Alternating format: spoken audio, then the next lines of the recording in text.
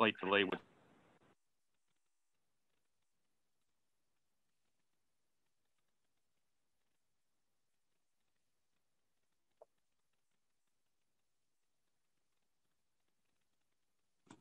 We are live.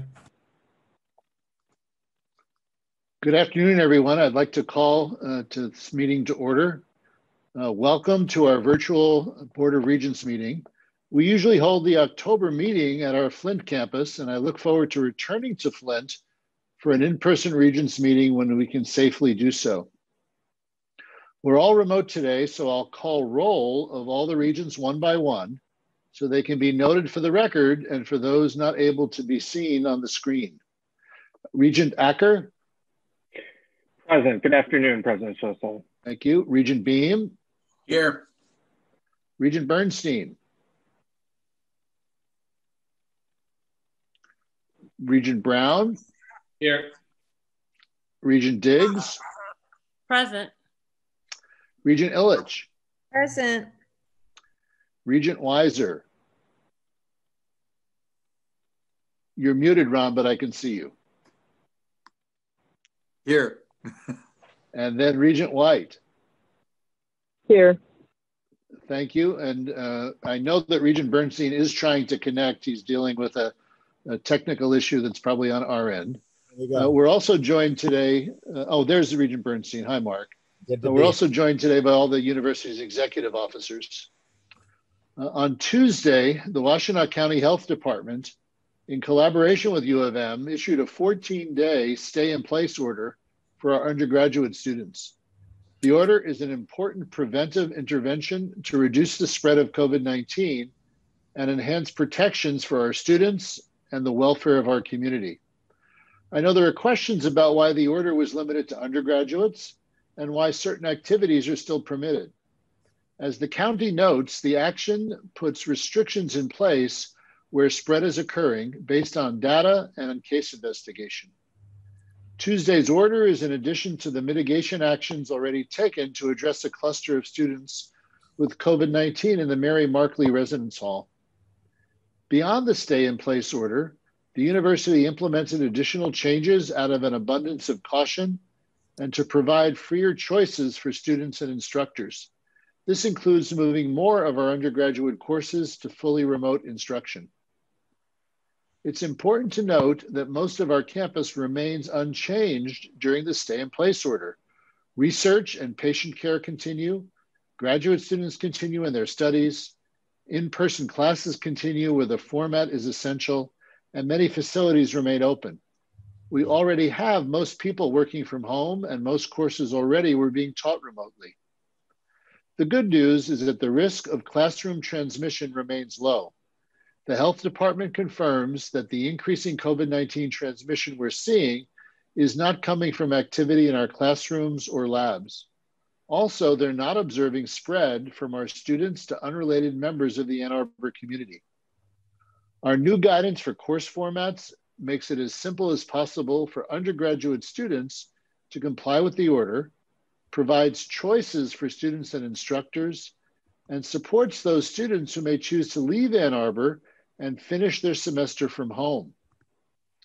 The health department order requires students living in Michigan housing to be tested for the virus before returning home for the remainder of the semester. Likewise, we advise all undergraduate students living off campus to be tested before they leave Ann Arbor to reduce the likelihood of spread. U of M is providing tests free of charge for all students under our community sampling and tracking program, and we've shared information on departure testing and protocols with students, including how to schedule their test. On behalf of the university, I thank County Health Officer Jimena Lovelock and her colleagues for their partnership. We've been coordinating since before the early days of the crisis, and this partnership has allowed us to respond to the challenges of the pandemic.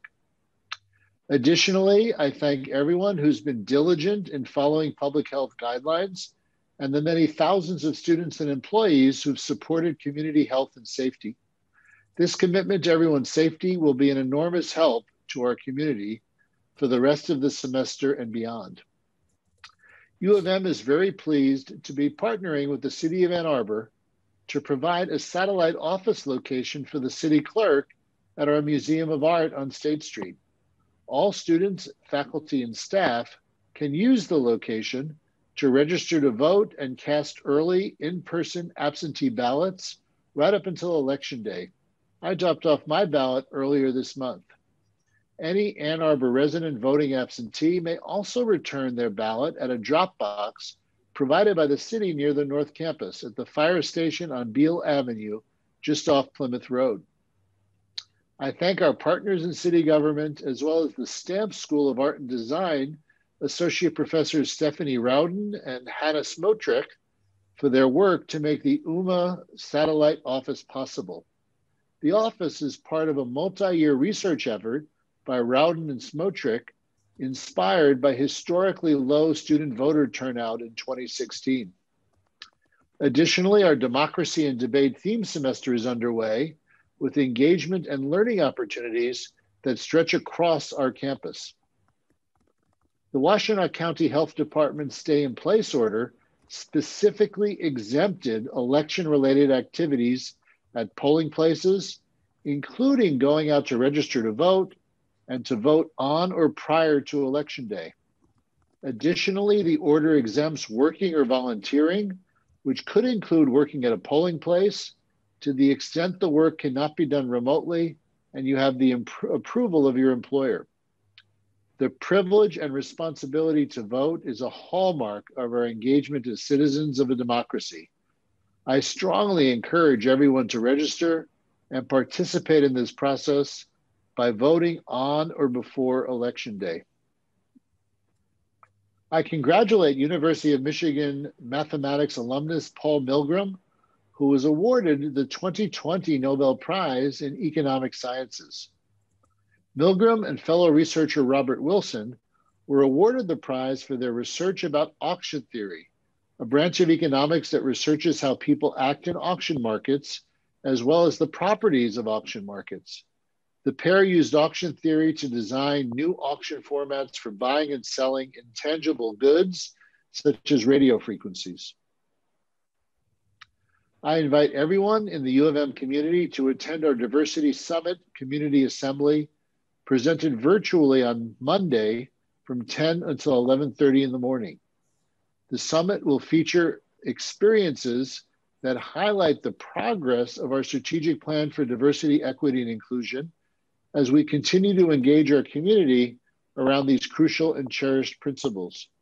This year's theme is Arts plus Social Change, Building an Anti-Racist World Through the Arts.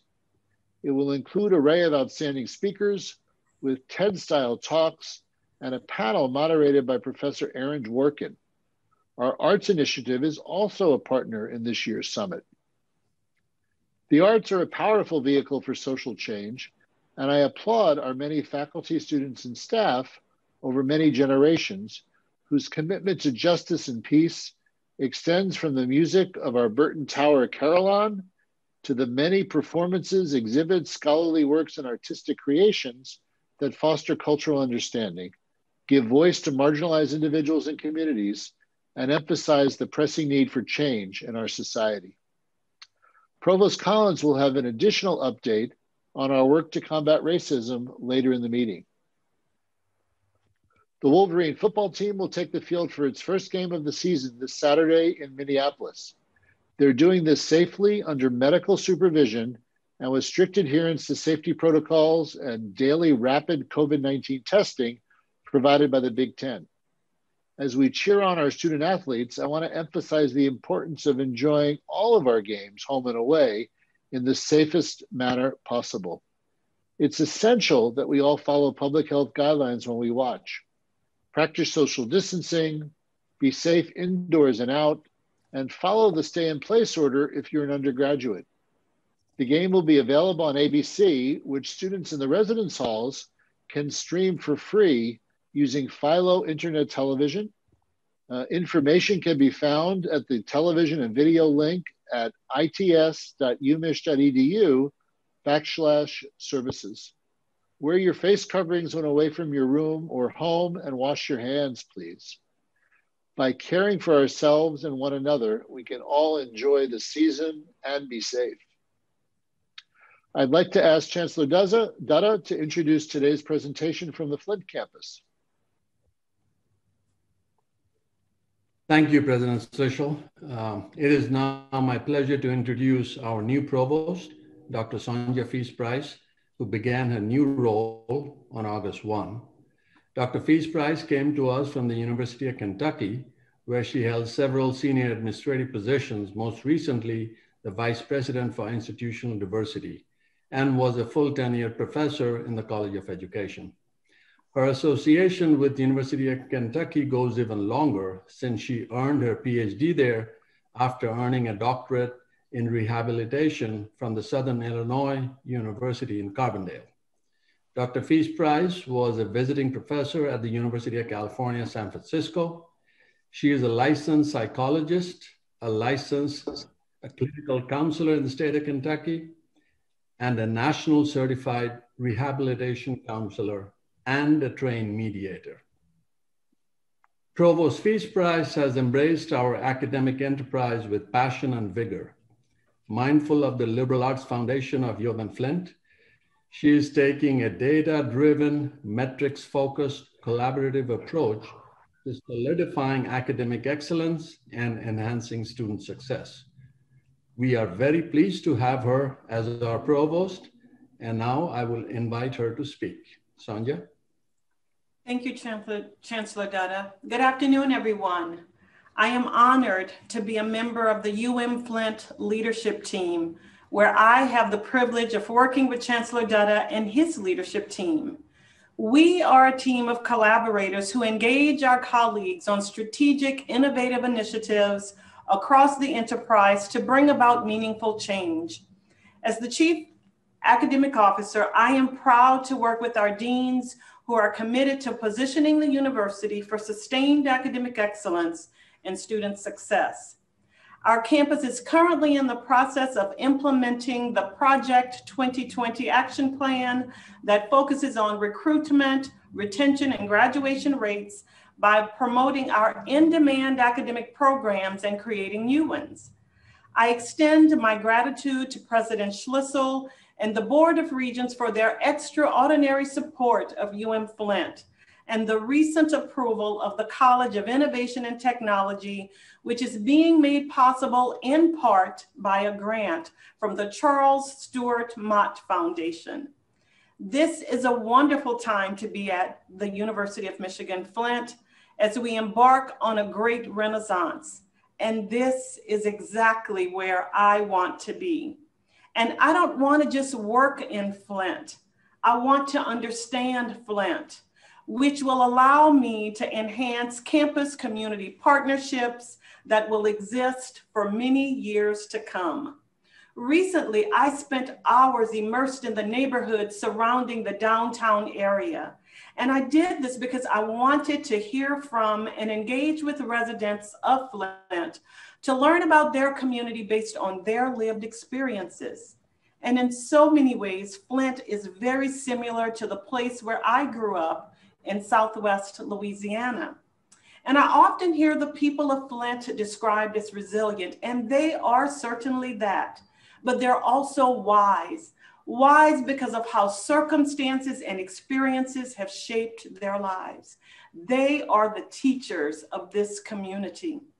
As a first-generation college student, I shared this experience with many of the students here at UM Flint. I know what it means to carry the expectations and the hopes of a family through a college education, and that is why this role at the University of Michigan Flint is my passion and my calling. To be the mentor and advocate for this generation and future generations of pioneering college students. Since I've been in Flint, I've been thinking quite a bit about my favorite quote by Horace Mann. Education, then, beyond all other devices of human origin, is the great equalizer of the conditions of men and women, the balance wheel of the social machinery.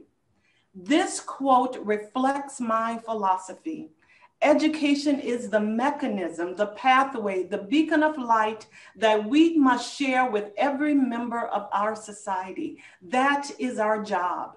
To be an equalizer, we must maximize our research mission. That is where knowledge translates to practical applications that solve many of our society's most complex problems, uplift communities, and positively impacts current and future generation. That is the power of education. And that is what Horace Mann meant when he talked about education being the balance wheel of the social machinery. Education is the mechanism that serves to build, to strengthen, and sustain our society. And if we are to be the balance wheel of the social machinery, the balance must take into account that each of our students come with unique lived experiences that are already a part of their education. At Flint, they receive high quality education with applied research opportunities within a societal context.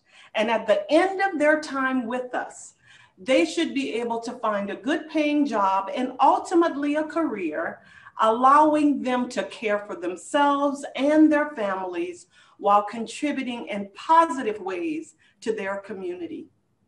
Our students and our community need us to keep this renaissance going so that we can meet them where they're at and get them to where they want to go, all while positioning the University of Michigan Flint to truly be the best in class among regional public universities in the very spirit and tradition of all that the Block M represents. Thank you. Thank you very much, Provost, and welcome to the University of Michigan. I see you're getting a Zoom round of applause. So thank you very much. Wonderful comments. Thank you. I next turn things over to Executive Vice President Kevin Haggerty to introduce our next speaker. Yes, Mr. President, I am pleased to introduce the university's Chief Investment Officer, Mr. Eric Lundberg. Eric has served the university as CIO for 21 years, having just celebrated an anniversary earlier this week. His track record amongst his peers and on behalf of the University of Michigan has been absolutely outstanding. Eric will present highlights of the investment portfolio and results for the fiscal year 2020, which ended on June 30, and provide information and perspective on the endowment and the endowment payout. Welcome, Eric. Eric, you're still on mute.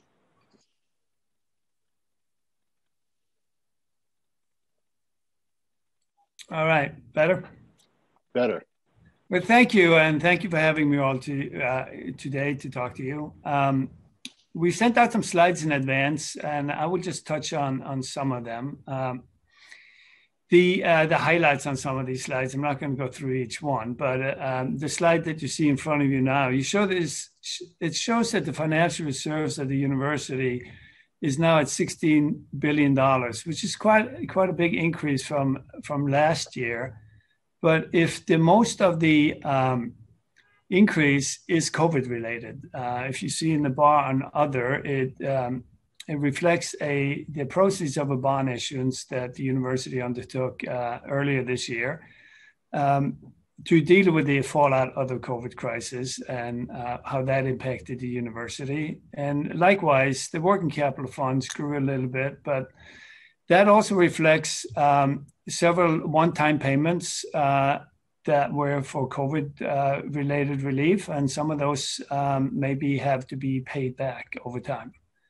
If you look at it, just basically this slide shows the largest pools of the $16.1 billion, and the largest of which is the endowment funds of $12.5 billion, which seems like a very large endowment. It didn't change much from last year. It rounds up to $12.5 billion this year. It rounded down to $12.4 billion last year. The difference is less than $50 million. So it was an interesting year in terms of investments, but point to point, not that much happened. And the key about the endowment, just to spend a little time about what the endowment really represents.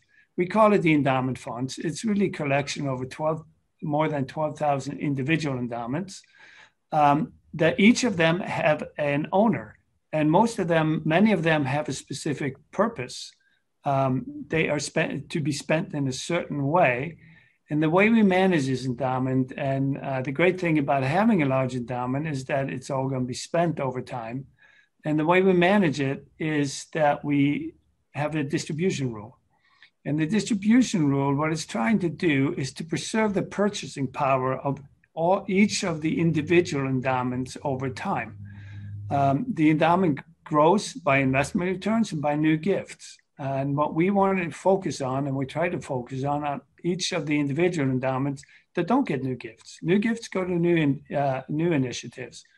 So a scholarship that was established this year or 10 years ago, we have a distribution rule that tries to ensure that the distributions from that scholarship fund remain stable and slowly increasing over time. So they keep up with inflation. So that the 4.5% that we pay out today, that we paid out 10 years ago, it buys the same amount of support today, and it will do so 10 years from now, 20 years from now. We don't try to grow the endowment in size. We just try to keep up with inflation. And that's really what we're trying to do. And you're going to see later over time, the returns of the endowment over 20 years have been a little over 7%. That is sufficient to support the spending of 4.5% plus 3% inflation. And it hasn't really grown in real terms over that period of time. If you go to the next slide, you can just see the growth, which is it looks quite substantial on a chart like this over time. And it looks like a very large amount of money. But as I said, it's really just keeping up with inflation over time. And we may seem large in terms of dollar amounts. We have a large, we rank pretty high compared to our peers. But when we look at the number, so we have a large endowment, but we also have a large university. So on a per student basis, we're ranked number 99th. And we've been around that ranking, around 100 over the last several years, a little bit over, a little bit under, but pretty much the same over time. So while we have a large endowment, it's pretty much, it's spoken for in a large way, and it supports a very large university.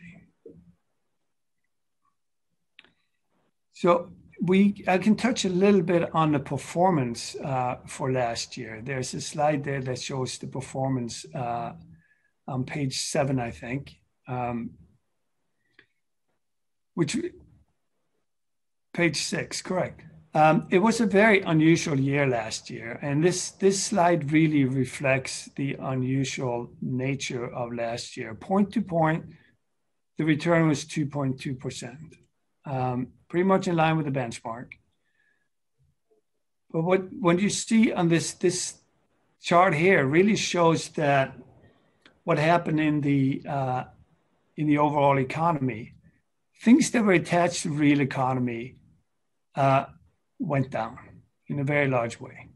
So these things like natural resources, which are heavily tied to economic activity, showed losses. And that was reflecting, the demand shock to the economy that followed the global shutdown after COVID. That still remains in place and has been slowing economic growth for some time. Real estate, that reflects some sectors that did relatively poorly and some that did okay. If you look at retail and leisure, those are severely hit by the crisis. People stopped traveling, they stopped shopping. In many ways, they couldn't go shopping for a long period of time. And that's reflected in those numbers.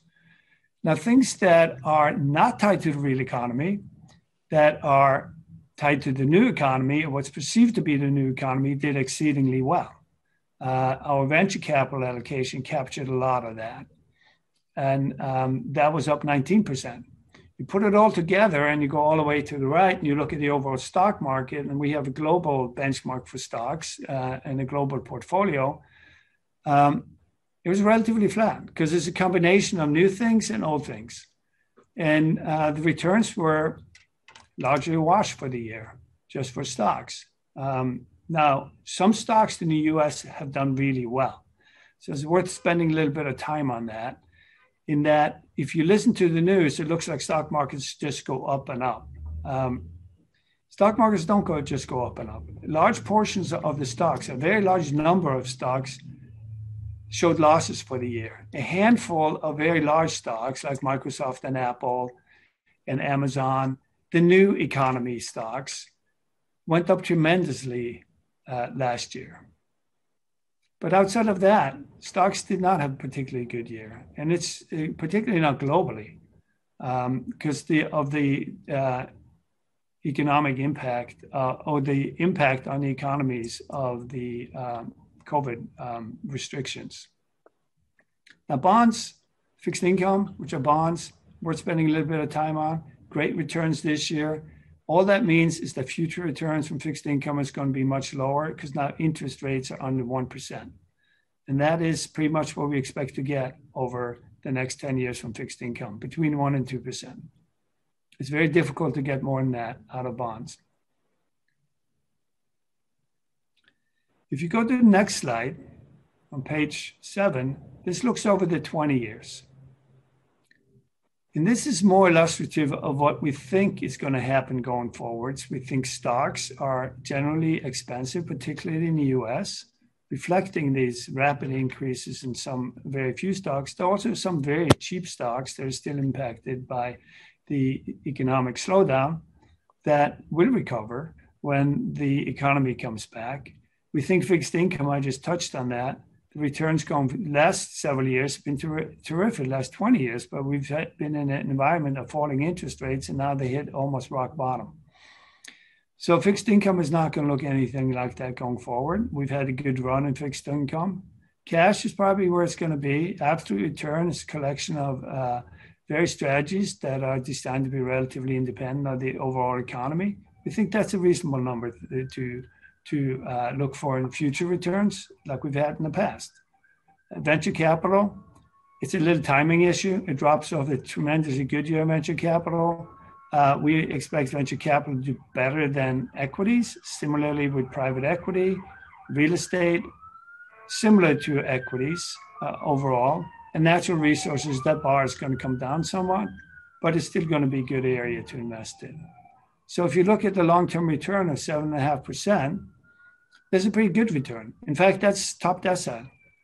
So of all the college and university endowments, the average endowment is something like 5.5% over that period of time. So it goes back to the spending rule. Why do we have the spending rule that we have? We spend 4.5% over 7 years. Average, the 7-year averaging smooths out the volatility of the markets. We've had up years, and it's easy to forget we're also going to have down years after the run we've had over the last 10 years. Last year was a reminder that all years are not great years. We were lucky to have a 2% return. The average return of an endowment was 1%. Several endowments showed losses. And, you go back, had the year ended a month earlier, we might have shown losses too. And that's what's going to happen in financial markets. So it's important to smooth out those dips and also smooth out the tops and average those out over a 7-year average.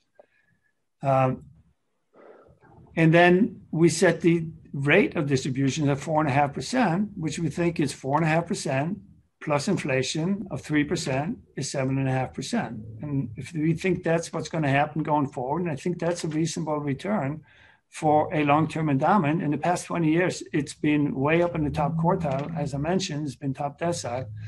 And the average endowment has been 5.5. It may seem easy to make, 20, 30% investing in stocks only, but what we're trying to do is to have a diversified portfolio that taps into many resources of income and growth globally, so that when some areas are doing poorly, other areas will do well. This last period, several years, the US has done better than the rest of the world. We think going forward, the rest of the world could very well do better than the US. That's really the end of my prepared remarks. So thank you for your time. Thanks very much. Any questions for Eric from the board? Very good. Thank you very much.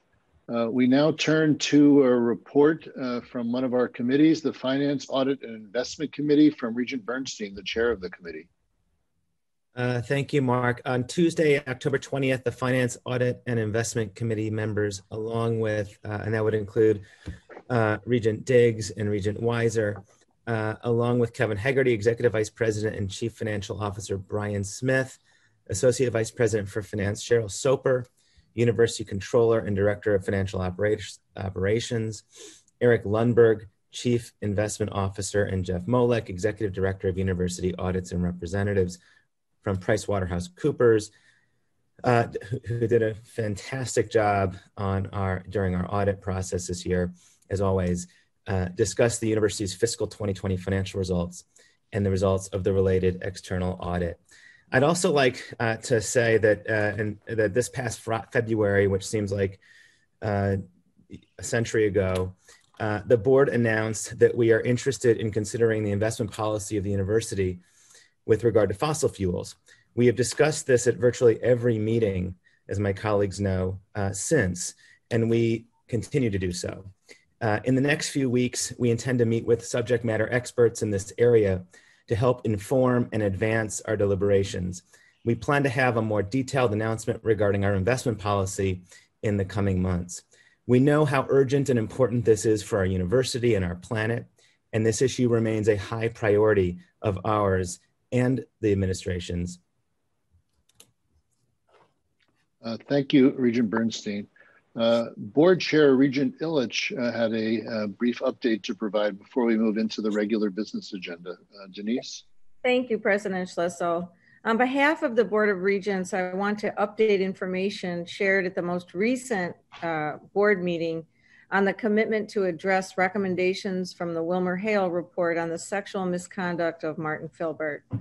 The president announced that the Board of Regents would hire an outside firm to provide an external perspective and to help the president and board oversee the work recommended in this report. Since that time, we have identified multiple qualified firms, and we are now in the process of interviewing them with the goal of selecting a firm in the coming weeks. We will have more to report at the next board meeting on this process. This remains one of our top priorities, and we are moving quickly but carefully. The goal is to ensure the highest possible standards for the university. Thank you. Thanks very much, Regent Illich. We now move on to our regular business agenda. First, the consent agenda. Minutes and various reports are posted on our website. I call upon, before the other members of the senior leadership team, I'll begin by calling upon Provost Collins. Thank you. Excuse me. Thank you very much, President Schlissel, and good afternoon. It truly is a pleasure to tell the board and others who have joined this meeting about a number of initiatives that we are launching to address systemic racism. I'm very proud of the eagerness of our faculty, students, staff, and alumni that they bring to this work. They are deeply committed to finding paths that create an equitable society in which everyone can thrive. Today, I'll highlight just a few of the areas of work that we are undertaking. Building on our strong research and teaching on race and social justice, we will hire at least 20 new faculty members with expertise in social inequality and structural racism. We will develop a community-engaged process for diversifying the names considered for campus spaces, facilities, and streets. And in addition, we are evaluating the race and ethnicity curriculum requirements across the Ann Arbor schools and colleges. We are also creating a task force focused on public safety on the Ann Arbor campus that will draw our community together, will help us to determine ways to ensure that police and public safety Provost Collins, your sound is going in and out again. If you could move closer to your mic and speak a bit louder, we don't want to miss it. My apologies. Yeah. We are also creating a task force focused on public safety on the Ann Arbor campus that will draw our community together. It will help us to determine the best ways to ensure that our police and public safety programs and staff serve everyone in our community. And I am particularly excited to announce that we have established a George Floyd Memorial Scholarship Fund. It will provide need-based scholarships with preference going to the students who have participated in our Wolverine Pathways program, which helps students from Detroit, Southfield, and Ypsilanti prepare for college. Alumnus Marshall William has generously given a lead gift to establish the scholarship, and I encourage those who want to follow his lead to join me and visit the university's diversity webpage for more information about the fund and to consider making a contribution to it. These and other initiatives will help us to carry out our research, teaching, and service missions in ways that champion our values of diversity, equity, inclusion, and excellence. Thank you. Thank you, Provost Collins. I particularly want to call out this George Floyd Scholarship. It's scholarships in George Floyd's honor are being developed in many universities around the country. I think it's a fantastic idea. And I plan to devote some of my own personal philanthropy to the university to this scholarship fund this year and into the future. So thanks very much, Provost Collins. I next call upon Executive Vice President Marshall Runge for the University of Michigan Health System report. Marshall? Thank you, President Schlissel. I'd like to give an update on COVID-19, both in general and as it impacts the University of Michigan and Michigan Medicine. The state of Michigan has seen a continuing rise in hospitalization levels over the past 2 weeks. This is the result of increased positive COVID cases. As of on October 21st, there were almost 1,600 Michiganders who tested positive for COVID. This trend is being seen across the state of increasing hospitalizations, and that includes increasing intensive care unit census, but not to the degree it was back in March and April, at least not at present. The total hospitalizations actually are higher outside of Southeast Michigan than within Southeast Michigan. Our trend is the same. And in late summer, early fall, we had a much lower census of COVID patients than we'd had in many months. We had in the hospital at any one time 10 to 12 patients. Over the last 2 weeks, our census has exceeded 20 patients. And interestingly, the rise is due to admissions through our emergency department and largely of non-Washtenaw County residents. And I think this is a reflection that we serve not just our local community, but much broader, including across the state and some out-of-state patients. We've spent a lot of time preparing for a second wave of hospitalizations. We have a comprehensive plan that takes into account acute cluster outbreaks where we're prepared with 43 intensive care unit beds. If there is a major resurgence in hospitalizations, we'll activate our regional intensive care unit, which we did last time, which would bring our ICU total beds to 75. With regards to treatments, we're using the latest in treatments, and there has been a lot of progress since March and April. We know much more about treating this disease. We can't totally make it go away, but we can treat it better. We're using remdesivir and corticosteroids, which have gotten press for showing reduced hospitalizations and mortality. We have developed new programs for caring for COVID patients to try to help them improve and not have to go to the intensive care unit. And we still are using ECMO, which is external circulation for selected patients. We're working with other hospitals and with Blue Cross Blue Shield across the state to share best practices. We're also actively involved in telemedicine and in innovative therapies. Our Active 3 clinical trial is a high priority. It's testing a number of different approaches, and it's part of the NIH Operation Warp Speed initiative. We're studying, involved in studies of these new monoclonal antibodies that show great promise for reducing hospitalizations. Those studies are in progress. And we're also involved in stage 3, that's the most advanced clinical trials for 2 COVID vaccines. Both are on hold right now as a result of adverse reactions that are being investigated, but we expect to be back up and going soon. We need to be prepared both in all ways for what could be a significant increase in COVID patients from potentially from our own campus, although as President Schlissel has said before, although the rate of infection in students has gone up, the rate of hospitalization is very low in that population. Thank you. Thank you, Dr. Runge. I next call upon Chancellor Grasso for the Dearborn campus report. Chancellor Grasso. Thank you, President Schlissel. I want to begin by sharing how pleased I am to report that since the start of classes on September 1st, we've had only 9 positive cases of COVID on campus, with only 2 of these individuals that had close contact with others on campus. Surely, this is a result of being the only fully commuter campus in the state of Michigan. Hence, we were able to skew our curricular offerings to heavily remote this semester, with only 8% of our courses on campus. This is important because many of our students travel and interact across multiple counties, sharing or sequestering their public health characteristics, as the case may be. On another very positive note, after months of engaging with hundreds of faculty, staff, and students, conversing with invited, innovative, and nationally accomplished higher ed leaders, discussing ideas regarding our future in town halls and listening sessions, listening to feedback provided by our faculty and staff senates and our student government, and reviewing ideas submitted through a Think Big Request for Ideas solicitation. While navigating the global pandemic, we have arrived at our first set of initiatives that will guide our work for the coming years. Earlier this week, I shared a communication with the campus community outlining our initiatives, all geared toward our ultimate goal of student success. Among the centerpieces of our strategy is a redevelopment and restructuring of our financial aid approach, moving toward a more need-based philosophy to better emphasize accessibility.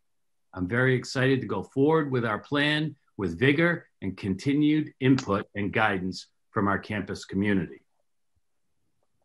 I am aware that there are several speakers in the public comment portion of today's meeting who wish to address our decision made last month to cancel sports in the winter semester, with the caveat of reevaluating our decision in February and potentially resuming competition in March. I want to take a moment to share and contextualize the process and thinking that led to our decision. U of M Dearborn participates in the Wolverine Hoosier Athletic Conference of the National Association of Intercollegiate Athletics, the NAIA. About 4% of our student population, or 350 Dearborn students, participate in 16 sports. As a point of reference, the other members of our conference are private institutions, offer on-campus university-owned housing, and average about 43% student athletes. As I noted earlier, we do not have university-owned housing in Dearborn, and many of our students live throughout the Metro Detroit area and commute to schools, jobs, and other locations throughout the region. When we developed our fall 2020 academic plans, our goal was to minimize on-campus activity. Hence, only 8% of classes were offered on campus. No co-curricular activities, including sports, were allowed on campus. Consistent with our overall plan to keep students, faculty, and staff safe, on June 22nd, we canceled our intercollegiate activities and competitions, including sports, occurring in the fall semester, and announced that we would make a decision about winter sports by October 1st. It should be noted that after our decision about fall sports, the NAIA moved all fall sports to the spring. We announced the decision regarding winter sports on September 30th, again making the decision early to allow our student athletes, coaches, and staff to prepare and plan appropriately. We also announced that we will maintain all athletic scholarships during this unfortunate time. I know sports and competition are important. I played sports. All of my children were student athletes, and I coached AAU basketball for years. I have a deep appreciation and respect for the time our student athletes invest in their sports, their studies, and our university. To be sure, athletics teach discipline, sacrifice, perseverance, leadership, and of course, teamwork. Our coaches at U of M Dearborn foster those values, all of which are valuable life skills. Our decision regarding winter semester sports was very difficult and not taken lightly. This decision was the subject of many emotionally wrenching senior leadership discussions and driven by the objectives of health, safety, fairness, and consistency. Our fall teaching plan has our campus being 100% remote after Thanksgiving. No one will be allowed on campus except essential personnel. Our winter semester plan continues this remote status until March 1st. Other factors that led to or further support our decision include, first, we do not have the medical supervision, testing, cleaning, disinfecting services, and sequestration or quarantining facilities that would be necessary to safely mount athletic programs protective of our students, staff, and local communities. Second, infection rates are rising steeply in Michigan and even more so in Indiana and Ohio, where some of our WAC conference competitions would take place. In fact, this past week saw some of the highest reported numbers of daily cases in all 3 states since the beginning of the pandemic.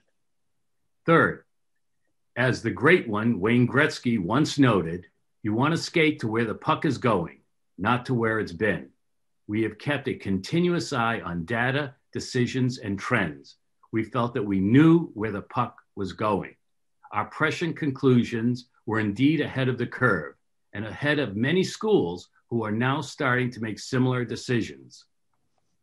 Since U of M Dearborn's decision, NESCAC, the New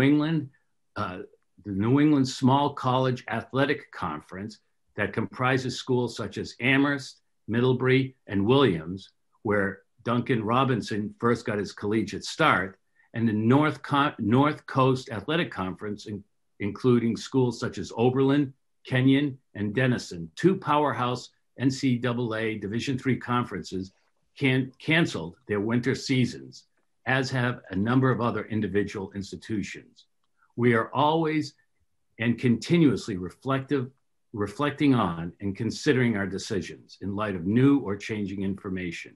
But in this case, our decisions have only been reaffirmed by many universities across the nation. Finally, the NCAA Division I Council extended eligibility for student athletes by 1 year, seemingly in anticipation of a major disruption to the winter season. The actions we have taken regarding sports were difficult, but are in the best interest of protecting the health and well-being of our students, faculty, staff, and community. We will reassess the situation in the early part of 2021, and I sincerely hope we can resume play, return to full in-person classes, and restore all normal aspects of our lives. I do want to thank all of our athletes and their coaches for their commitment, passion, and pride to their studies, sport, and university. And I look forward to the day when we can all watch them safely return and compete in the maize and blue. Go blue, go Dearborn. Thank you. Thank you, Chancellor Grasso. For the Flint campus report, I call upon Chancellor Dutta. Thank you, President Schlichel. We do not have sports. The fall semester has been good so far. We are about 10% on campus, and we are just hoping that the good luck continues in the winter semester. Considering the disruption caused by the pandemic, I would say things are going well, moving forward at U of M, Flint. We are seeking, exploiting opportunities to evolve and grow. There is excitement and optimism at U of M, Flint. I want to talk about a supplemental item request that is seeking board approval for the appointment of the inaugural dean of the new College of Innovation and Technology. Following an internal search, Provost Feast-Price and I are recommending Dr. Chris Pearson as the inaugural dean. Dr. Pearson received his PhD from the University of Minnesota, and after a postdoc at UC Davis, he joined U of M Flint in 1998. He is currently a full professor in the Department of Computer Science, Engineering, and Physics, and since 2015 has been serving as the Associate Dean of the College of Arts and Sciences. His candidacy marries deep institutional knowledge and relationships with a vision for technology education that I believe will position our CIT to produce graduates well prepared to join the workforce in manufacturing, biotechnology, AI, cybersecurity, and more. There's tremendous amount of work ahead to matriculate the first cohort next fall. We are working very hard as a team. I respectfully request the board's approval. The campus-wide DEI committee of faculty, staff, and students has made significant progress. They have developed a strategic plan, which was posted for public comments, and now it has been finalized, and we are moving to the implementation phase. I want to particularly thank President Schlichel for the financial support of our DEI initiative as part of the RRG funding from Ann Arbor. This support is very timely. Thank you. Finally, our DEI work also resulted in the reemergence of a very important concept, establishing a new institute, the Urban Institute for Race, Economic, and Environmental Justice at U of M Flint. As you all know, for quite some time, the city of Flint and many other communities across the nation have dealt with the adverse effects of race relations, economic downturns, and environmental degradation. As a regional public university, U of M Flint can and has to do more. The Urban Institute will bring together the community members, faculty, staff, and students, will create new knowledge through research and pilot results to make positive and sustainable contributions to our community. We are acutely aware that the futures of U of M Flint and the city of Flint are inextricably intertwined. Therefore, together, we must build a better future for all of us. It is with these hopes and aspirations that we are establishing the Urban Institute for Race, Economic, and Environmental Justice at U of M Flint. Thank you. Thank you very much, Chancellor Dutta. We now move on to student government reports. First, I call upon Flint Student Government President Samantha Upmore. Samantha? Thank you. Can everyone hear me? Yep. Okay, perfect. Yes. Schlissel, members of the Board of Regents, and executive officers of the university, I wanted to begin by thanking you for the opportunity to speak to you today. My name is Samantha Upmore, and I'm the student body president at the University of Michigan Flint. As we have tackled many of the obstacles placed before us regarding COVID-19 and the transition to mostly online learning, I am proud to be able to say that the student government team at UM Flint has actively been working to accomplish our platform of engagement, diversity, equity, and inclusion, and sustainability. Our engagement goals are centered around student, civic, and community engagement, and thus far have been extremely successful. We launched phases 1 and 2 of our Flint First initiative, which is focused on the students of UM Flint giving back to the residents of the city. In September, we hosted a meal pickup for essential workers that helped over 300 families. Most recently, we organized a literature drop that reached 9,850 households in Flint with voting information. Both of these initiatives involve partnerships with community agencies, and we're proud to be engaged in the city we call home. Our diversity, equity, and inclusion platform point has resulted in a new executive board position that will exclusively work on these issues that pertain to the topic. Currently, we have an active seat on the university-wide DEI committee, and we're working to help ensure the voices of all students are represented. Finally, our sustainability platform has so far focused on institutional growth. Working with our administrators, as well as the One University Coalition, we were able to bring telehealth and student legal service pilot programs to our campus. These programs have incredible potential to enhance the student experience at the University of Michigan Flint. Finally, I would like to thank you for your investment in the Flint and Dearborn campuses. The opportunities the additional RRG funding has allowed us to provide our fellow Wolverines with is new and exciting. But with that being said, I implore you all to consider to continue investing in these campuses and supporting the students that do not attend the Ann Arbor campus. Our students live up to and often exceed the expectations of being leaders and best. We have already made great strides, and with support from you, I know that progress will only continue to grow as we work together to continue to improve UM Flint. Thank you all for your time today, and as always, go blue.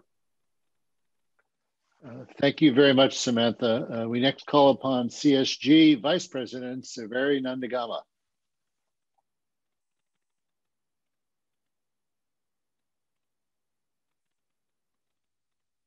Can everyone hear me? Yep, we've got you now. Please go ahead. President Flishel, executive officers, and members of the Board of Regents, thank you for providing CSG with the opportunity to speak today. For those of you who I have not met, my name is Severi Nandagama, and I'm the Student Body Vice President in Ann Arbor. Students are now in the full swing of midterms across all three campuses. While this is ordinarily a very stressful time, we have heard from dozens of students about the increased stressors of this pandemic, the economic recession, family and friends, the lack of increased mental health resources in response to online learning, the increased time students have to spend on schoolwork, and an increased selection season, to name a few. With football approaching, unfortunately, we all have to prepare for the reality that hundreds of more students will test positive for COVID as a result of this event. This will not change unless postponed, if not canceled. Given this recent stay-at-home order and many students already in quarantine and isolation housing, we strongly believe that the university needs to enact an opt-in pass no record COVID grading system for this semester, similar to the winter 2020 semester. In addition, as we look towards winter 2021, students should be guaranteed 1 week, which would have been spring break, where there are no exams or high-stakes assignments for our classes. We're incredibly stressed and overwhelmed with the effects of this pandemic, as I'm sure you all have been as well. I want to thank you for all of your leadership while urging you to continue caring for us. This year is unprecedented in many ways, and students need equally unprecedented forms of support. In response to the pandemic, CSG is providing $100 Instacart gift cards to students, held an Instagram Q&A with the incredible Dr. Emily Martin and Dr. Marissa Eisenberg, which reached over 600 people, and has committed to donating at least $5,000 towards the COVID-19 Dean of Students Emergency Fund. We are also announcing our free graduation gown distribution program, subsidization of Group X passes, and continued voting messaging as we approach Election Day. We hope to work with you all in continuing to support students and are more than happy to speak about collaborating with any of you after. Finally, I want to end with a recognition that the Office of Multi-Ethnic Student Affairs is hosting celebrations for Native American Heritage Month right now in Ann Arbor. Our university was able to be built in Ann Arbor because Indigenous nations provided their land to us. It is my hope that we can honor our promises to these nations by recognizing the ways in which we have been complicit in Indigenous oppression, striving to serve Indigenous people better. Thank you, and go Blue. Thank you very much, Severi. There are personnel reports, but they're in the materials, as are some retirement memoirs this month. I now call for a vote on the consent agenda, including the supplemental personnel item for the Flint campus. Is there a motion? So moved. Support. Thank you for the second. All those in favor? Aye. Please raise your hand. Very good. Anybody opposed? Thank you very much. The consent agenda passes, and we now move on to the regular agenda, finance and property. The first is an info item, but we have the adoption of financial statements, Vice President Hegarty. Yes, Mr. President, as we heard from Regent Bernstein, the university's independent accountants, PricewaterhouseCoopers, has completed its audit of the consolidated financial statements of the university. The audit identified no fraud, no material errors, and no misstatements, and has again earned the university a clean audit opinion. I recommend to the board adoption of the university's consolidated audited financial statements for fiscal year 2020. Thank you. Is there a motion? So moved. So moved. Support. Thank you. I heard a second as well. Thank you. All those in favor? Aye. Aye. Aye. Aye. Opposed? Thank you. The motion carries. The next item is internal merger of Metro Health Corporation into U of M Health and related actions. Vice President Runge.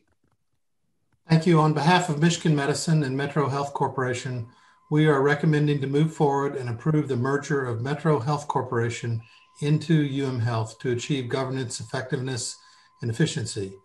This merger will enable more agile decision-making across the entire Michigan medicine system. in support of our mission, vision, and values and organizing principles. At completion, the Board of Metro Hospital will serve as the one primary governing board of Metro. I'd like to thank the Board of Regents and the UMHS Board for their thoughtful counsel and support throughout this merger planning process. Thank you, Vice President Runge. Is there a motion? So moved. Support. Thank you. All those in favor? Aye. Aye. Aye. Thank you. Opposed? Very good. The motion carries. Items 4 through 25 are conflict of interest items, each of which requires 6 votes for approval. The Regents have carefully reviewed all of these items and will consider them together as a block in one vote unless any Regent requests individual consideration of or recusal from voting on a particular item. Does anyone have any questions about a particular item? Would any Regents like to request recusal from voting on any items? I now call for a vote on items 4 through 25. Is there a motion to approve? Nope. Second. Very good. There's a motion and a second. I'd now like to actually call the roll in this case. And as I call your name, please indicate your vote on this items 4 through 25. Regent Acker? Aye. Regent Beam? Aye. Regent Bernstein? Aye. Regent Brown? Aye. Regent Diggs? Yes. Regent Illich? Aye. Regent Weiser? Yes. And Regent White? Aye. Thank you. The conflict of interest items pass. We now move forward to approval of a U of M Flint Senate bylaws. Chancellor Dutta. Thank you, President Social. As you know, the U of M Flint did not have, to the best of our knowledge, including the research done by the Secretary's office, a regentally approved bylaws. This semester, we are operating without a bylaws, but a transition model is in place that is very similar to the bylaws that are being proposed. The Transition Faculty Senate Council and the Provost and I, we have come together with a joint statement, which I want to read for you. The first regentally approved bylaws will be a historic milestone for U of M Flint.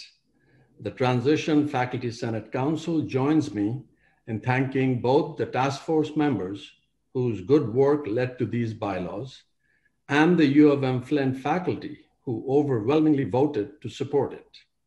With your approval, U of M Flint will have a new model for shared governance. We, that is the Transition Faculty Senate Council and administration, are working collaboratively on the plans for its implementation, united by our conviction that U of M Flint is an essential institution for transforming the lives of students we serve, and its best years are ahead. So with the support of the Transition Faculty Council and U of M Flint faculty, I respectfully request your approval of this proposed bylaws. Thank you. Thank you. So what I'm going to do is call for a motion in a second, and then there are a couple of regents that want to make comments or discuss. So is there a motion to approve the bylaws? So moved. Is there a second? Okay. Very good. I'll first call upon Regent Brown, and then I believe Regent Beam wished to make comments. Regent Brown? Yes, thank you. Chancellor, I agree with you that Flint's best days are ahead, and I just want to congratulate you, your administration and faculty for the success, and I know the hard work it takes to create these things. And then, of course, reaching consensus on them is maybe even harder than developing them. I think it's going to go a long way in allowing your office and the administration to work collaboratively with faculty to grow the admissions rate into U of M Flint. So congratulations. Thank you, Regent Brown. Regent Beam. Yeah, I'd like to echo what Regent Brown said. Mark, congratulations, Chancellor Dutta. This is great news. I think that the new bylaws should really help U of M Flint's administration and faculty work together to create new programs and opportunities for all of our students. Congrats. Thank you very much. Other comment or discussion? Okay, I now call for a vote. All those in favor? Aye. Aye. Aye. Any opposed? Thank you very much. The new Flint Senate bylaws have been approved. I now will turn things over to Vice President and Secretary Churchill to manage the public comment section of our Regents meeting. Sally, it's on to you. Thank you. Okay, I will be introducing each of our speakers one at a time, and they will be unmuted. They've all checked in.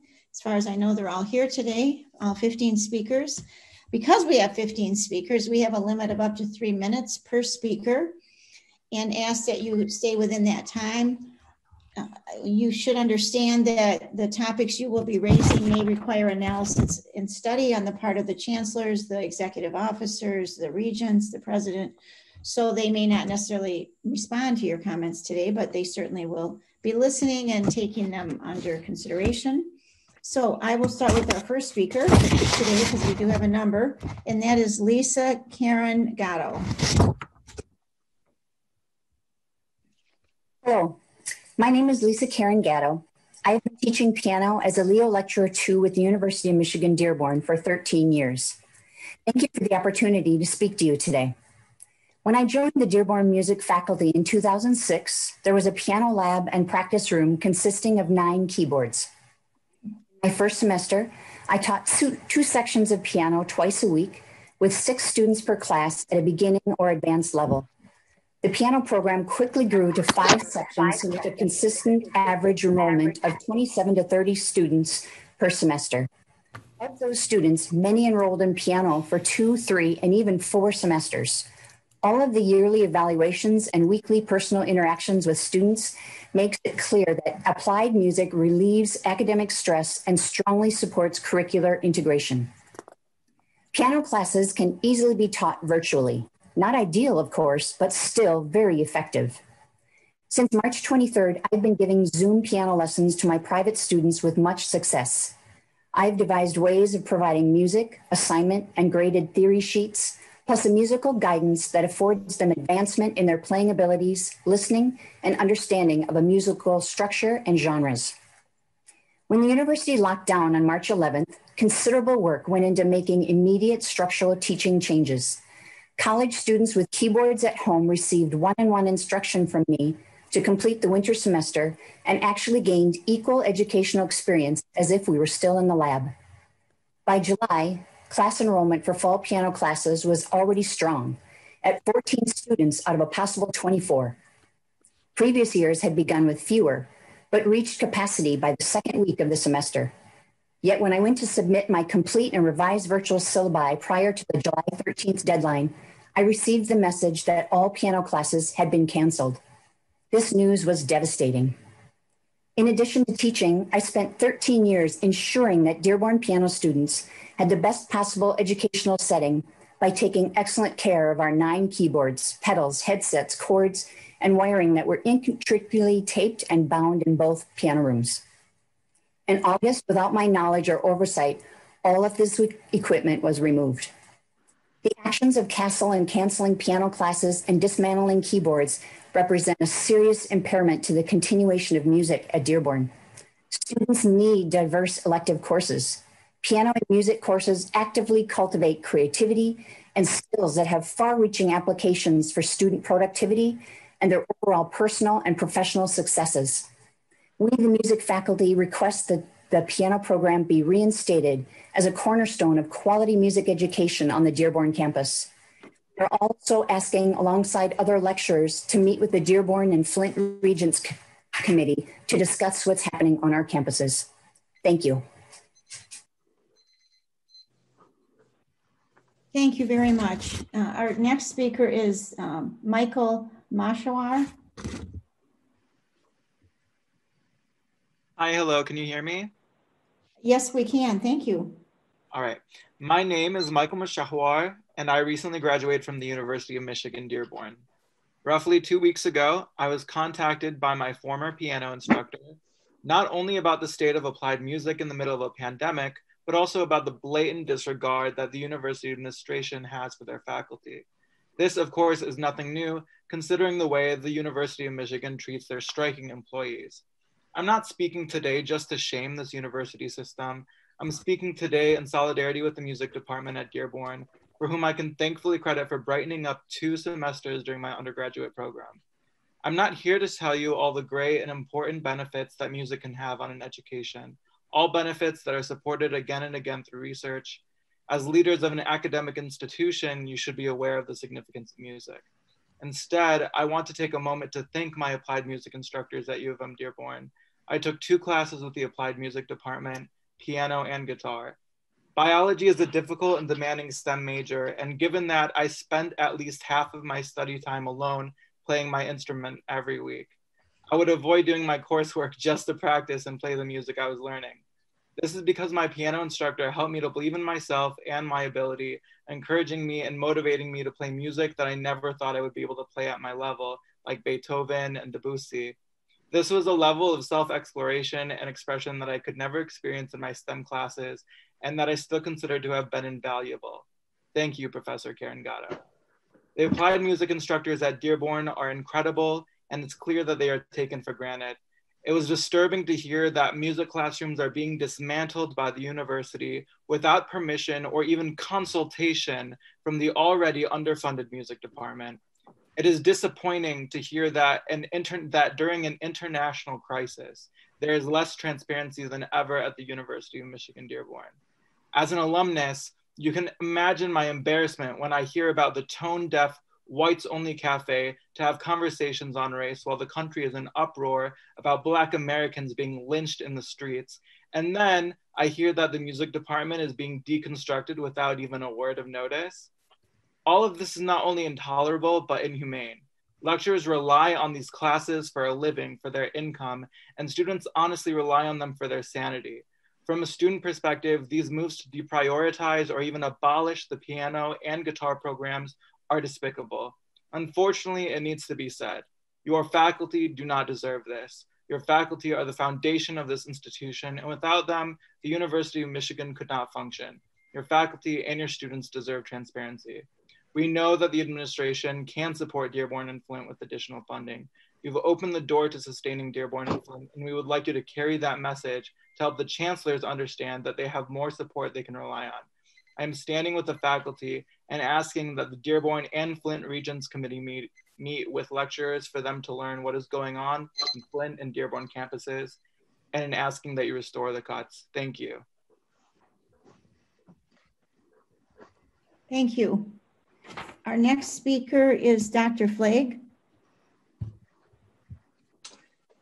Hello, distinguished regents and governing officers. I have been teaching music history and theory courses in Castle since January 2010. I've come to you today to discuss what I believe to be short-sighted and damaging cuts to the applied music program at the University of Michigan Dearborn. Music is an integrative discipline. Our music history courses contribute to the disciplines of anthropology, history, social sciences, journalism and screen studies, psychology, women's studies, and even math and engineering. Our classes are filled with students from across these disciplines. In fact, our applied music courses are predominantly populated by engineering students. Applied piano functions as a key foundational class within the music department. Similar to labs in chemistry, biology, physics, and other sciences, the applied piano class brings students a hands-on understanding of how music works as a science.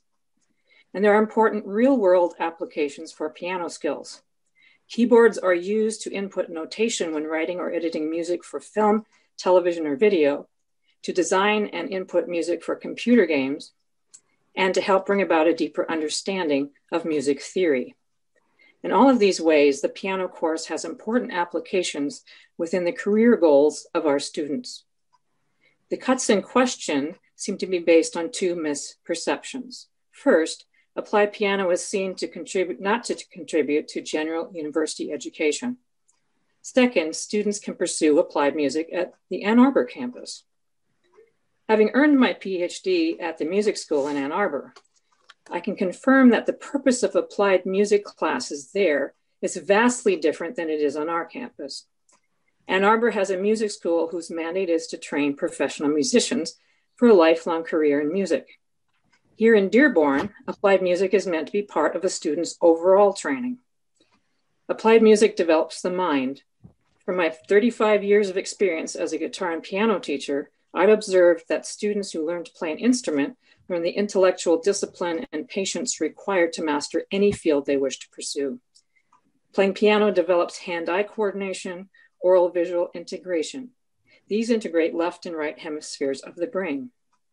Music performance helps students develop confidence and effective presentation skills. All of these skills, once learned through a keyboard class, can then be applied to other disciplines within a student's undergraduate experience. Students who have taken piano all attest to its value in their intellectual development. We, the music faculty, request that the piano program be reinstated as a cornerstone of quality music education on the Dearborn campus. We're also asking to meet with Dearborn and Flint Regents Committee to discuss what's happening on our campuses. Thank you. Thank you very much. Our next speaker is Brianna Kruger.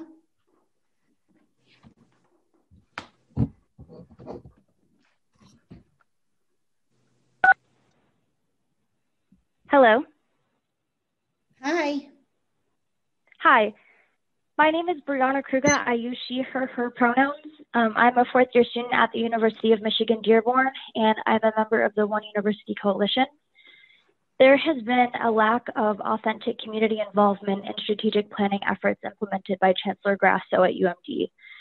The offered town halls, online forums, and listening sessions with university administration have elicited symbolic student participation rather than equitable decision-making with university leaders to address our campus's issues and create solutions for them. For example, this has been reflected by the LGBTQ+ community being moved from their space on campus during the fall 2019 semester into the Center for Social Justice and Inclusion without any prior warning, where many no longer feel safe and now fear sharing their lived experiences on campus. The segregated virtual conversation cafes for students, one cafe for Black and Indigenous students, people of color, and other minority students, and another cafe for non-people of color also highlights the lack of student involvement at Dearborn. Although these cafes were intended to foster a space for students to discuss their lived experiences and struggles on campus, they were organized without any input from the many diversity, equity, and inclusion or social activism student organizations that we have at U of M Dearborn, creating further irreparable damage to UM Dearborn's minority students that could have been avoided. Furthermore, despite the sexual assault training that students are required to complete every year, several of my peers and others in the community have been victim blamed, invalidated, or punished by university leadership for speaking up about sexual assault and harassment at Dearborn. When decisions are made with the community rather than for the community, we can truly achieve the goal that Chancellor Grasso set during his inauguration of making a profound difference through collective action, creativity, and determined effort. However, some of these differences cannot be made without providing continued and sustainable funding to the Dearborn and Flint communities in order to decrease the institutional barriers that a majority of Dearborn and Flint students face. Chancellor Grasso is unwilling to even consider something like a Go Blue guarantee for Dearborn because of his understanding of the recent funds from Ann Arbor as short-term. In Flint, the stakeholders were called together and unanimously supported a Go Blue guarantee, but again, because of President Searshall's lack of commitment for sustainable and long-term investment, Flint and Dearborn students will lose that opportunity while a majority of the university bank interest is invested in Ann Arbor. The $20 million investment in Dearborn and Flint was a step in the right direction towards equity, decreasing the wealth disparity between the campuses, and lowering the systematic barriers that many Dearborn and Flint students face. But we need the commitment of the Regents and this administration to a long-term investment in our campuses. We are asking the Dearborn and Flint Regents Committee to meet with the One University students to talk about our experiences on our campus. We would like to work together to address these issues, and it is essential that our university creates opportunities for the democratic involvement of students and faculty. Thank you so much for your time and consideration. Thank you very much. Our next speaker is Tom Sellers. Thank you. My name's Tom Sellers, and my son Reed is a student athlete at the Dearborn campus studying secondary education and participating in men's basketball. I'm representing parents of the men's basketball team to comment on Chancellor Grasso's decision to cancel all winter sports for the Dearborn campus. As a parent group, we were frustrated by the process used by the Dearborn administration to make this decision, which has been opaque at best up to this point in time. When Chancellor Grasso announced this decision, it was done so with little or no input from the athletes who are directly impacted. How can it be that a university that prides itself on the intellectual prowess and curiosity of its students not include those same students in such a life-altering decision? We have asked Chancellor Grasso to meet with us to discuss in greater detail, but only received a stock response to our inquiry. We have reached out to President Schlissel and all the regents, but have received no feedback. I'm sure many of you are parents with children involved in sports or other activities. You would be equally frustrated by this lack of response and transparency. In his various comments on the subject, Chancellor Grasso has cited publicly available data on the spread of coronavirus as the reason for eliminating on-campus activities. However, all the data shows the positivity rate for coronavirus has stayed below the CDC's 5% threshold in Michigan's Region 1 response zone. The last time our region's 7-day average eclipsed that mark was early May. Furthermore, guidance provided by the state of Michigan allows for contact sports to be played, given the proper safety guidelines. It's the reason why sports are being played at every level across the state, including youth, high school, and collegiate athletics. All Dearborn high schools are actively engaged in athletics right now, and the MHSAA will announce their plan for winter sports later this week.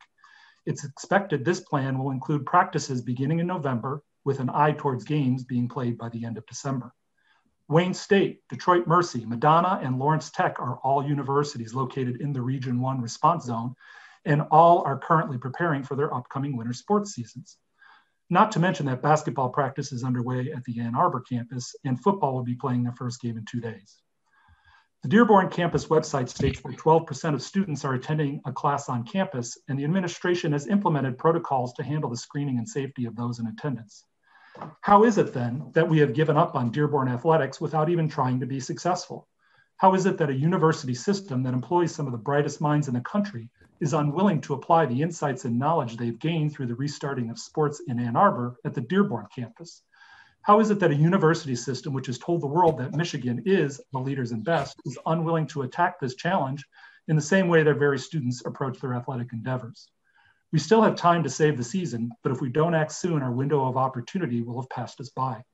Waiting until February to consider a March restart date is too late, as the entire NAIA and Wolverine Hoosier Athletic Conference winter sports season will be almost complete. We are asking that Chancellor Grasso reconsider his decision to cancel athletic activities and honor our request to meet with members of the athletic department, student athletes, and their parents to create a path forward for the resumption of winter sports. Thanks for your time, and we look forward to future engagement on a plan to restart athletics. Thank you. I now call on Michael Bohannon.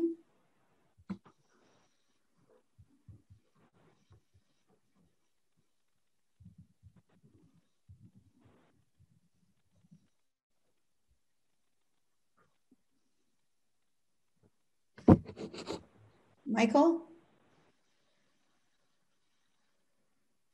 Sally, I'm sorry to report that he has dropped off the call. He has dropped off. Okay. Did he tell you he was dropping off, or should I check in again at the end of the list? Please check in again at the end of the list. Okay. Just so everybody knows, if we lose somebody, we do try to have them rejoin before the end of the meeting, but at the end, just to keep the flow going. So then I will call on our next speaker, who is Very Raft. Hello, can you hear me? Yes, thank you. Perfect. Hello all, thank you for allowing me to speak at this meeting. My name is Very Oliver Raft and my pronouns are they, them, theirs. I'm a senior at U of M Dearborn and serve as the secretary for the 1U Dearborn organization. I want to start by saying that I'm not here to insult, target, or place blame on any single person or group. However, there are some aspects of my academic journey that I want to highlight because I want to feel proud to graduate from University of Michigan this December. My intentions are to provide my educational experience and push for a better change for current and future students. This semester is very different from past semesters. In my personal experience, I had a significant surgery in September. I have been living in motels and hotels for the past month because I don't have a permanent address, and I have been completing my schoolwork in coffee shops and hotel lobbies. On top of this, my on-campus job reduced our hours to 6 per week, and my professor has been unable to secure funding to hire me as a TA. I want to bring this to the attention of the university leadership because I truly don't understand why my tuition would increase during the COVID-19 pandemic. Yet my campus job would cut our hours and there is no funding to employ students, all while U of M has an endowment of over $12 billion. This reflects a failure of the university system. I know that the CARES Act has been helpful for short-term emergencies, but it was provided from the federal government for the explicit purpose of addressing student concerns. How do we know that the University of Michigan would have supported us financially in this time if federal CARES funding didn't exist?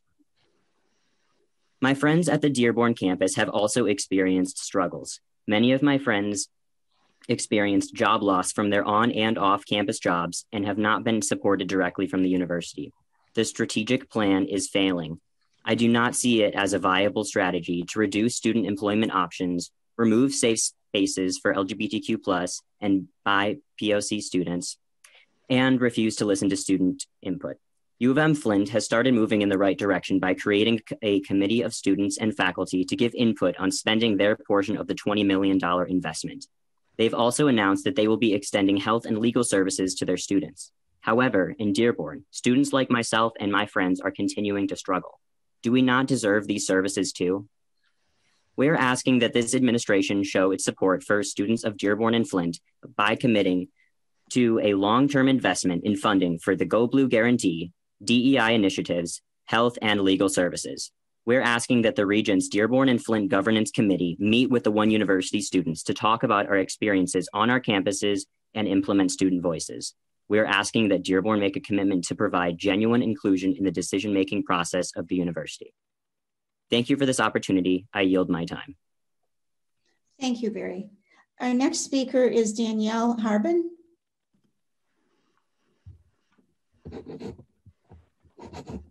Can you hear me? Yes. Hi, my name is Danielle Harbin. I'm in my 9th year as a lecturer in the biology department at U of M Flint. Last time I talked to you was during Leo's last contract negotiations.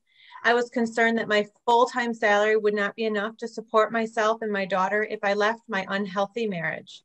Thank you for your support during our last negotiations. Due to our hard work and your support, I am almost able to fully support myself and my daughter while working full-time. After rent subsidized by my mother, childcare, utilities, and food, I am left with $0 at the end of each month. Anything else I need for myself or my daughter comes from my family members and my dwindling savings. The university and you all still have an obligation to do more. The lecture I teach in the fall semester has nearly 200 students, generating over $400,000 in the one semester in tuition alone. Without my teaching and the teaching of fellow lecturers, the university would have no product to sell their students. Despite the fact that the university hasn't shown that lecturers deserve to be paid a living wage, we are extremely dedicated to our students, especially during this COVID time. I spent my entire summer planning, collaborating, researching, and training to prepare for online fall semester. I paid nearly $2,000 in childcare so I could prepare my course. I paid to work for you. My fellow lecturers also put in countless hours of free work this summer and were repaid with over 41% of Flint lecturers who lost work, over 30% who lost benefits and eligibility. These are not just percentages, they are real people who have dedicated their lives to teaching, and they were dropped as if they didn't matter. I have 2 quick email quotes from students, one from a homeschooling mother with an autistic child going through a COVID scare that said, "Thank you, your passionate and beautifully organized lectures are the bright spot in my life." Another from a student on a Monday morning who knew she could count on me to have my materials up. One to take a moment to thank me for the hard work you're putting in. Even through a screen, I can tell how much you care. Lecturers are dedicated to giving our students the best possible education. Despite this, we were hit with unnecessary and harmful layoffs. Our wealthy university can afford to make better choices for Flint and Dearborn. You've already begun to open the door for us. Please continue to do so. We ask that Dearborn and Flint Governance Committee meet with lecturers and students to learn what is happening. Lecturers are essential and stepped up to keep the lights on when you needed us. Consider what kind of education you want for the students, and can you achieve this without us? Please reverse these cuts. I'll end this with how I began my speech 3 years ago. I love what I do.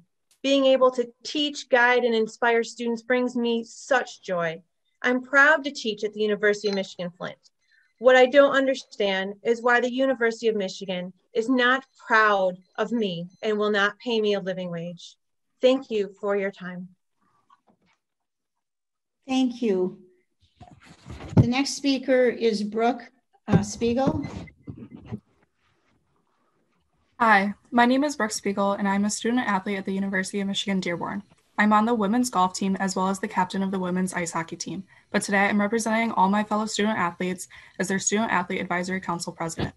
I want to take the time to thank all of you for allowing me the opportunity to speak at this meeting, and I hope you will take what I say into consideration. I also want to thank all the student athletes watching right now and to everyone who is supporting us through this difficult time.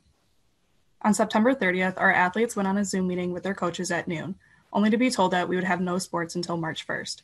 An hour after that, Chancellor Grasso made the announcement to the public. However, there has been minimal direct conversations between student athletes and the Chancellor thus far. Moving forward, we hope we can receive better communication and have conversations about access to resources. I am unsure if any of you have been a student athlete, but I can attest to the fact that it truly becomes your life. Now imagine having that part of your identity taken away.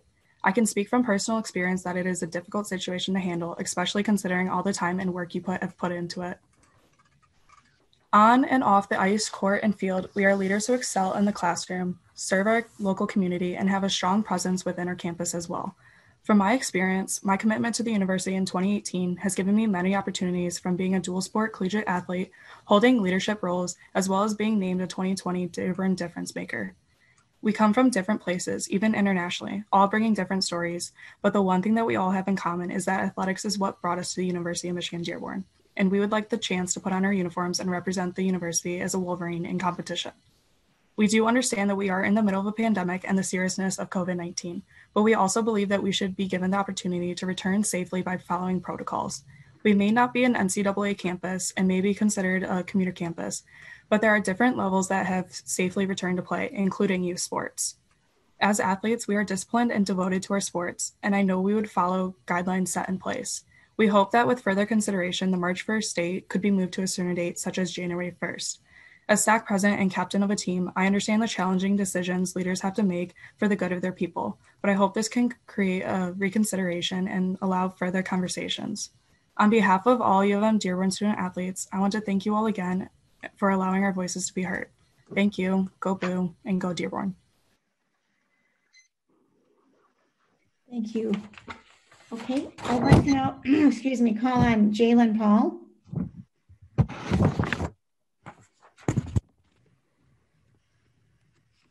Good evening. My name is Jalen Paul, and I'm a captain on the men's basketball team at UM Dearborn.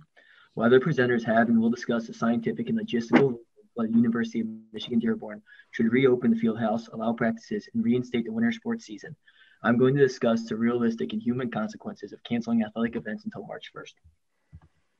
I want to start by telling a little bit about myself first. When I was born and my parents were allowed to take me home from the hospital, the first place I went was not home, but rather a basketball game at the University of St. Francis in Fort Wayne, Indiana. At the time, my grandfather was a head women's basketball coach at St. Francis. My father was also an assistant coach in these teams, so as you can imagine, I was in the gym a lot, practically raised in it.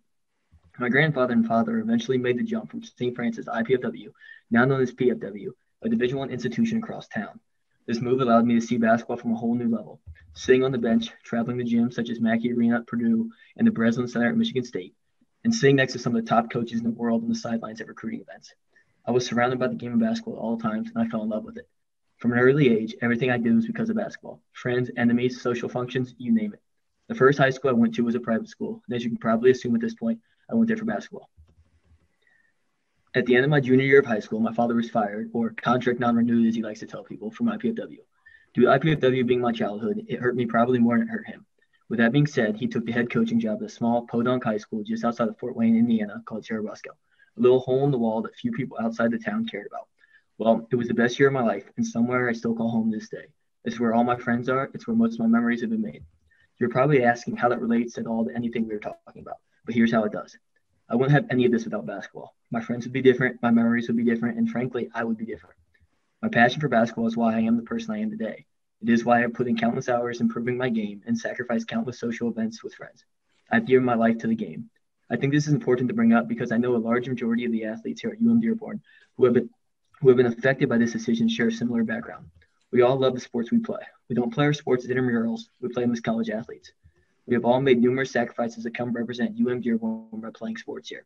While Dearborn is a great academic institution, a vast majority of athletes had opportunities to study at more prestigious universities. Most athletes had opportunities to play sports at other schools as well. However, we all chose Dearborn because this is where we want to be. We want to play the sports we love for the coaches we love here at Dearborn. I'm a senior who is starting law school in the fall. If this decision stands, I am done with my basketball career. It is over, and I know there are a good amount of athletes throughout the Dearborn campus who are in the same situation.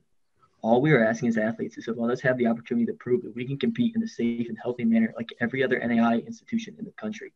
We as athletes believe this decision is too important and too impactful on our lives for it to be made as a unilateral decision by Chancellor Grasso. We need your help.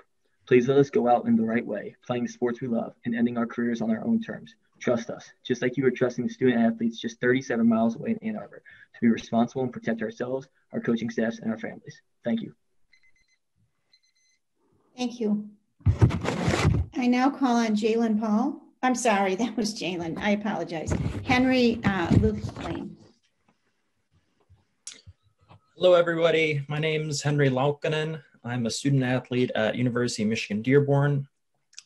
I represent the men's ice hockey team, and also I am the former student athlete advisory council president. So I want to thank Brooke and Jalen for more of a emotional response to this, but I want to talk more logic and how we can return safely for a January 1st date.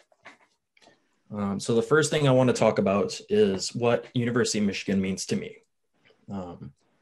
So we have excellence, we have research, and we are a leader in the United States.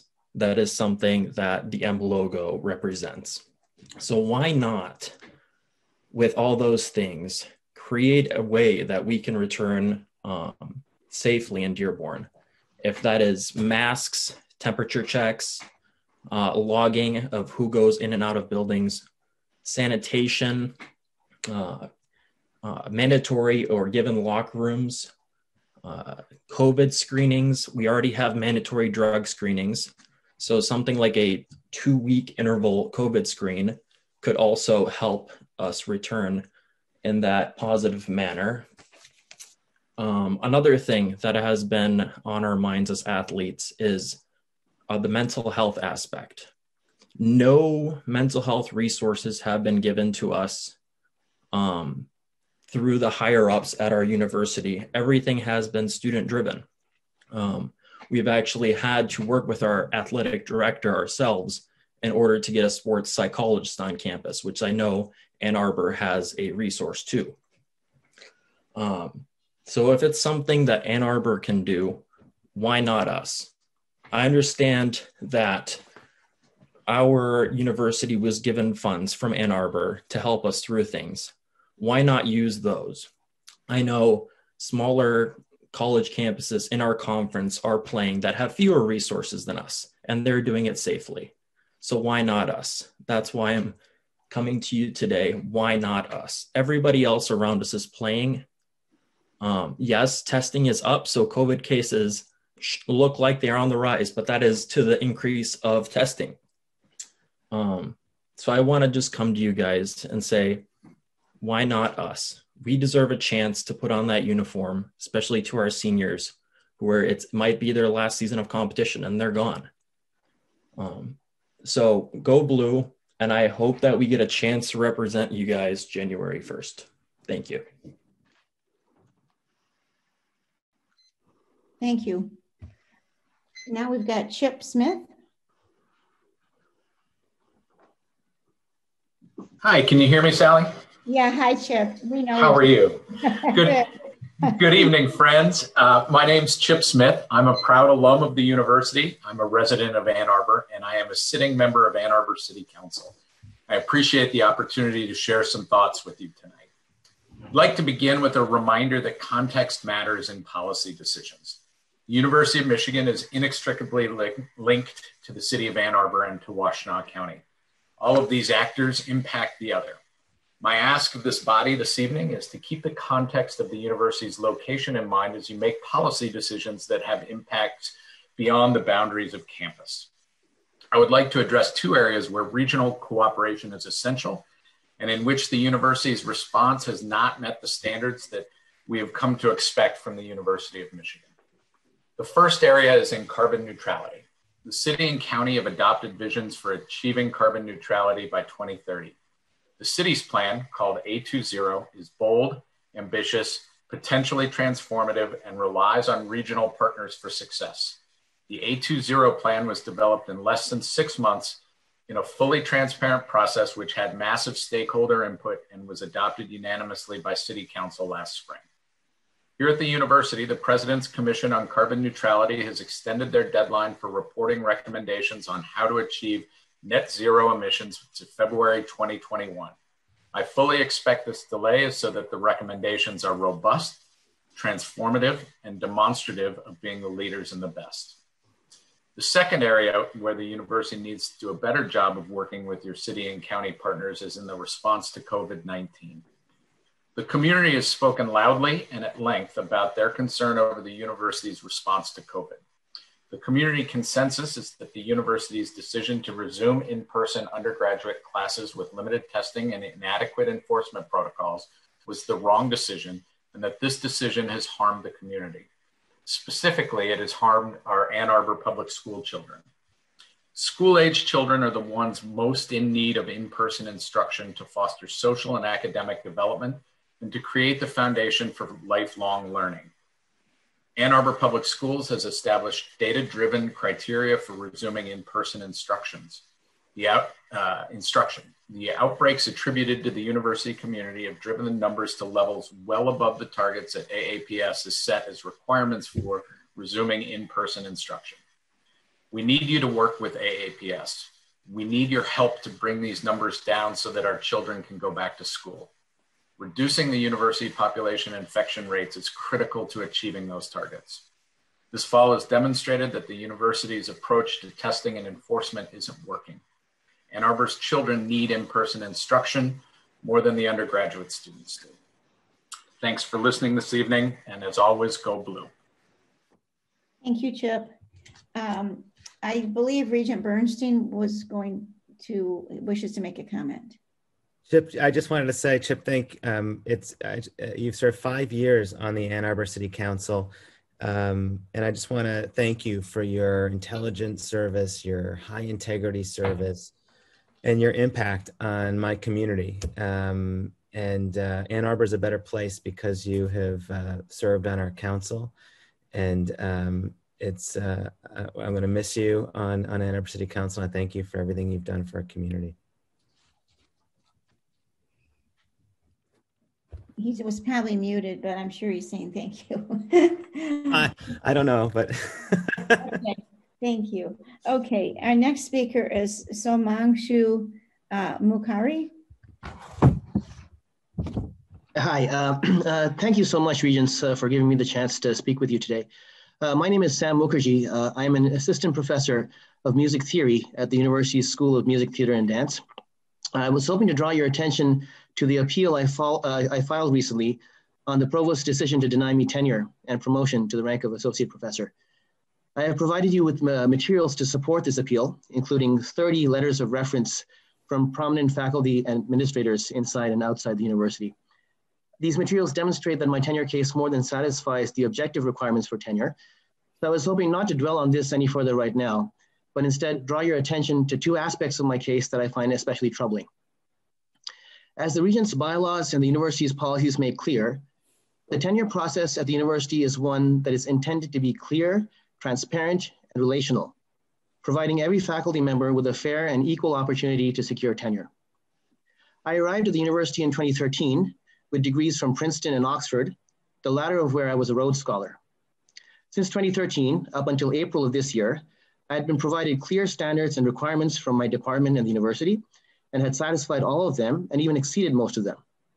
That this 7-year process could be upended at the last minute based on a secretive, non-transparent, parallel tenure review conducted within the provost's office itself is not only inconsistent with the bylaws and policies of the university, but should be a matter of grave concern to anyone in the university community who believes in transparency, due process, and fair play. It is problematic more so that this secretive, non-transparent tenure process is being used to deny tenure to a minority faculty member such as myself, who is otherwise objectively qualified. I have spent a great portion of my career working to help diversify my field of music scholarship, which has long been dominated by white males focused on Western music. I've done this through my teaching and scholarship, which focuses on non-Western music and cultures, and through activities such as serving as the diversity chair for the largest music theory organization in the nation. I'm the chair of the Society for Music Theory's Committee on Race and Ethnicity. However, the actions of the provost convey a message that a minority male scholar such as myself is not welcome at the university, no matter what his accomplishments. It is my sincere hope that this is not the case, and I ask that the Regents take action on my appeal to ensure that this will not be the lasting legacy of my time here at the University of Michigan. Thank you. Thank you. I now call on Wayne Petty.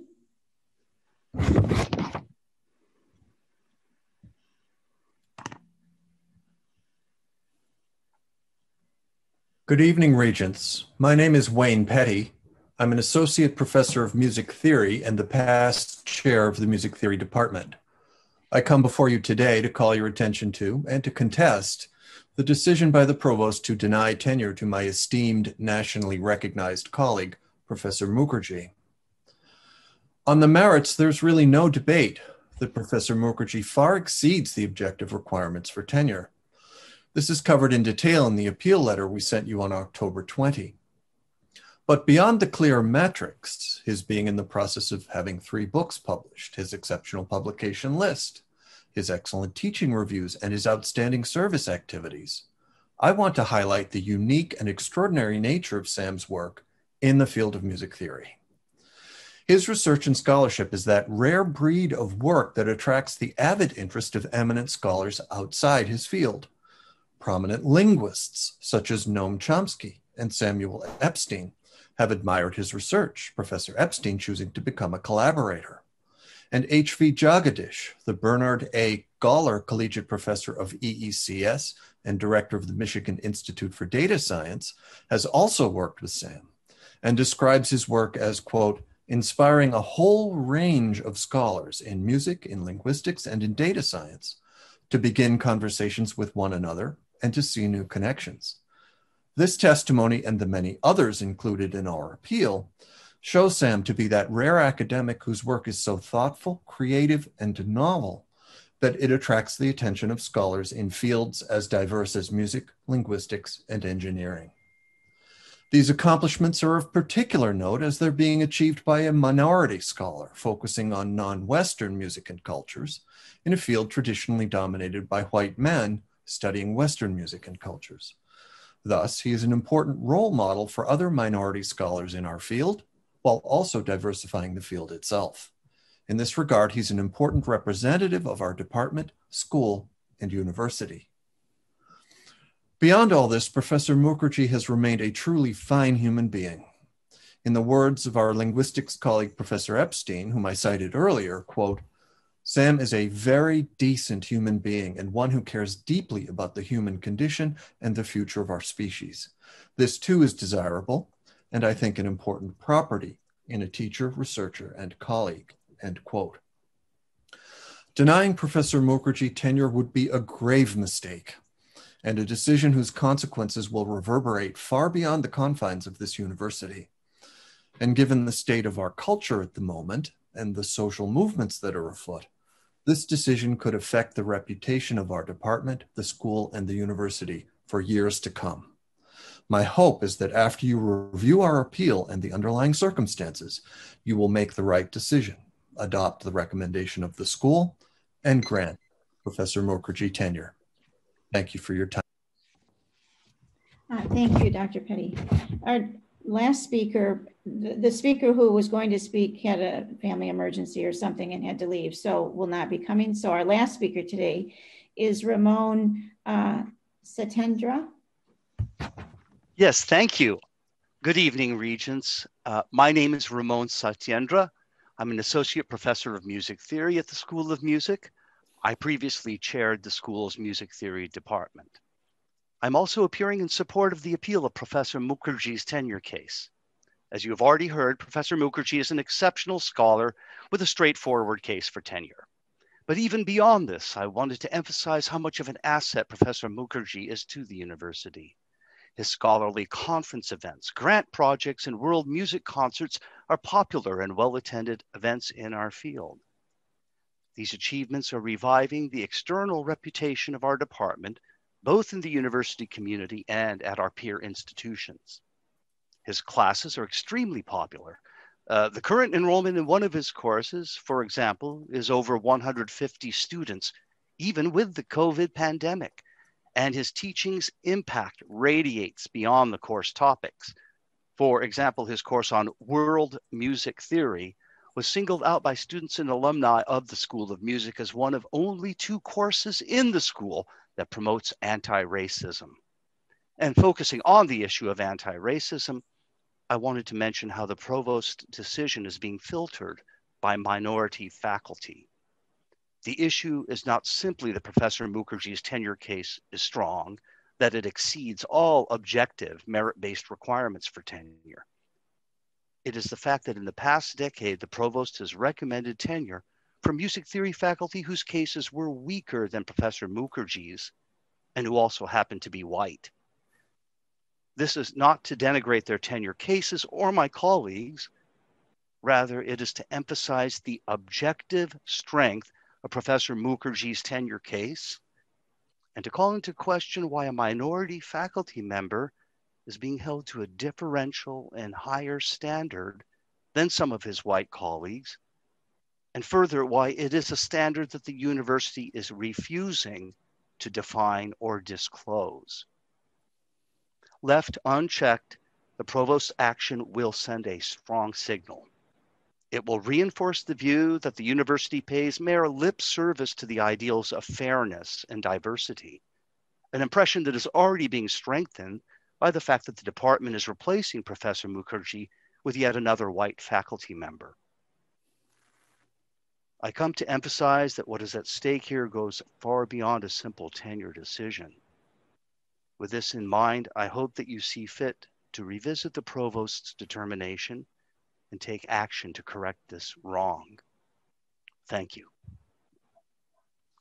Thank you very much. That concludes the speakers? Yeah, yes, it does. Okay. I just, on behalf of the Board of Regents and the administration, I just want to thank all of the speakers for taking the time to speak with us. Thank you very much. Okay, I now call us adjourned. Thank you very much, Regents and executive team and members of the public. Stay healthy and go blue.